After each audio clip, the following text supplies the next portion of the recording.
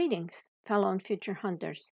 Cynthia Elena here in the slightly spooky woods in the land of Hatchlings, where the mansions are haunted and the ghosts roam free. I hope you don't scare too easily and brought your ghost haunting gear. Let's turn on those flashlights and get cracking.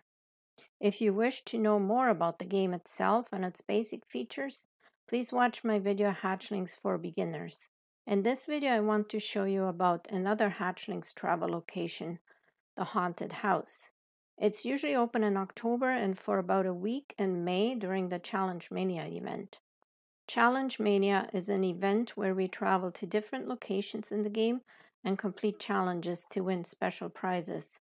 This is a dream event for hardcore hunters. If doing challenges is not your thing, you can always team up with another player who does enjoy them. I have to admit that in general, this is not one of my favorite locations. I do have a lot of friends who enjoy it very much, though I do like the spell book. That is one thing I like about Hatchlings. There is such a variety of mini games and events and so many different aspects in the game. There is something for everybody. Here in the haunted house, the eggs appear and disappear in jack-o'-lanterns, and you have to catch them while you can. If you hit H on your keyboard, it toggles most of the in-game display items, which makes it easier to see some eggs that sometimes hide behind them. What I like to do in this location is reduce my window size. Though in this location you can pause and unpause the game, you cannot collect the eggs after you pause it. They will just vanish. To catch the eggs, the game has to be in active play mode. Again, you can either hit the pause button or use the spacebar on your keyboard. On the top right, you can see the click meter. As you click on the eggs to collect them, you can tell on the meter how many clicks you have left. Underneath the click meter, you can see the speed meter. You can adjust it to your liking. If the eggs appear and vanish too fast, you can reduce the speed. If they're not replenishing fast enough for you, you can just increase the speed. The cauldron on the bottom is your basket in the haunted house. Click on it at any time to see eggs you have collected. Underneath the speed meter is the spell book with its magic meter. Spell tokens show up among the eggs, which you can click on to fill the magic meter. Once the magic meter is full, players who threw in tokens will be swept into the ghost haunt. The yellow ones are the regular tokens. The blue tokens show up for premium members only. If the magic meter isn't filling up fast enough for you, you can pick spells to cast. The premium spell is available once a day to premium members. It is mostly just a participation spell in case no tokens come up in time during a regular hunt. The same with the apprentice spell. It will get you in, but it won't speed up the meter. If you are in a hurry, you can throw in a few master spells or a couple of voodoo rituals.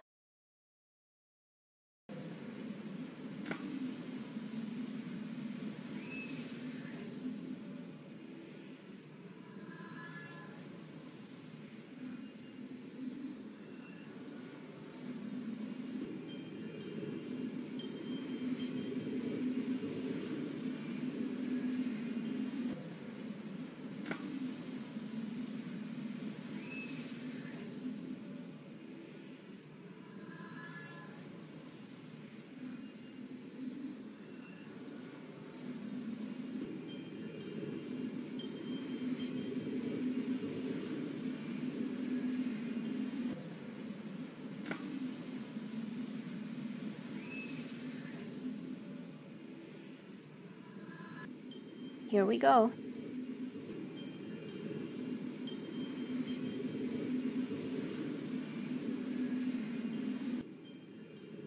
This part of the hunt is dark, but you get a flashlight.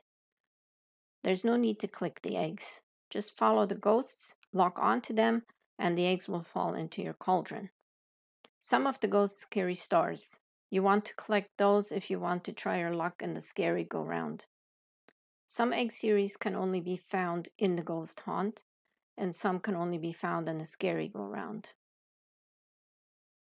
I'm just looking for stars right now.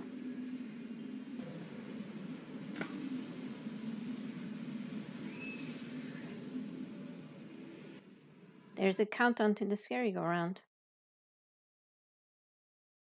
On the top right of it, you can see how many stars you have collected. That is how many turns you get on the scary-go-round. On the bottom is the stop button. The eggs are separated into 3 rows. You have to click stop for each row to link up the pictures of the egg you want to collect. A little trick for those who are not yet aware of it. For the top row, you want to stop just before the picture of the egg you want appears.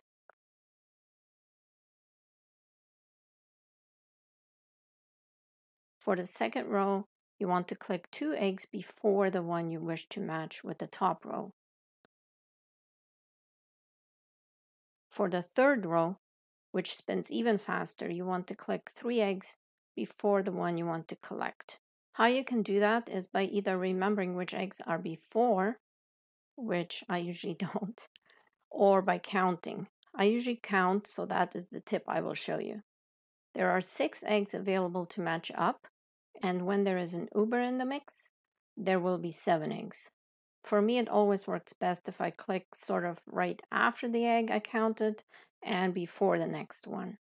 I will demonstrate with 6 eggs first, then with 7.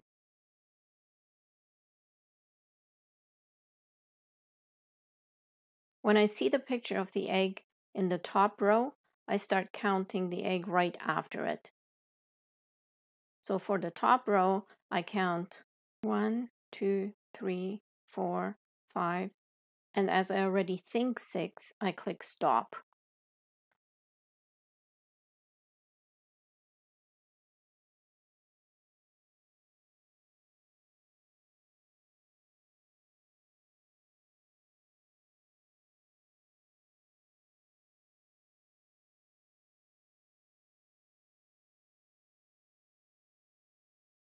For the second row, I count 1, 2, 3, 4, and click stop as I finish saying 4.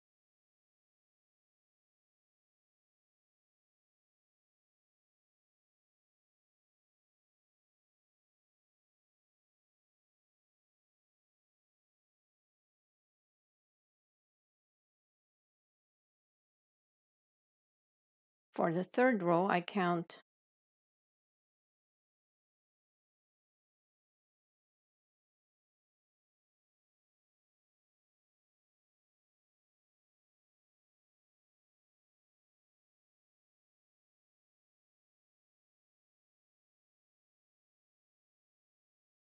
'When there is an Uber in the mix, I start counting again from the egg right after the one I want.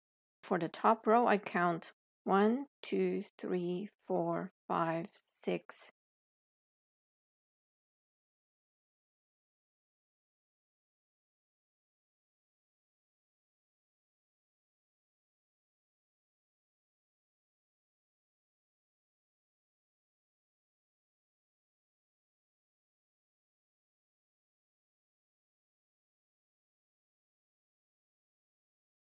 The second row, I count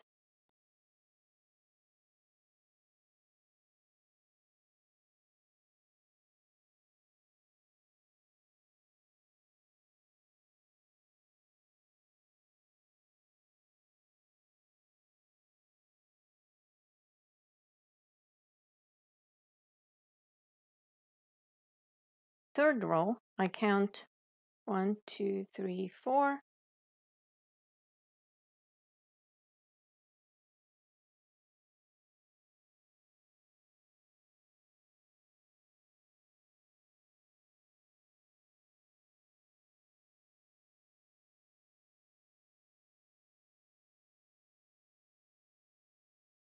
When you do match up all the pictures to get the egg, click on claim and your next spin will start.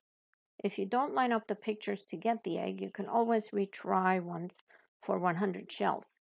During the whole month of October, we are able to go to our friends' basket profiles and trick or treat.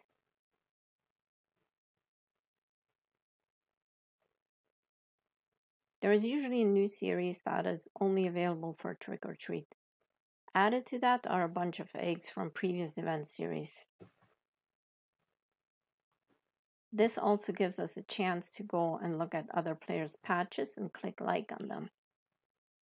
Since I am not a fan of Halloween, but I'm a huge fan of autumn, I raked some leaves.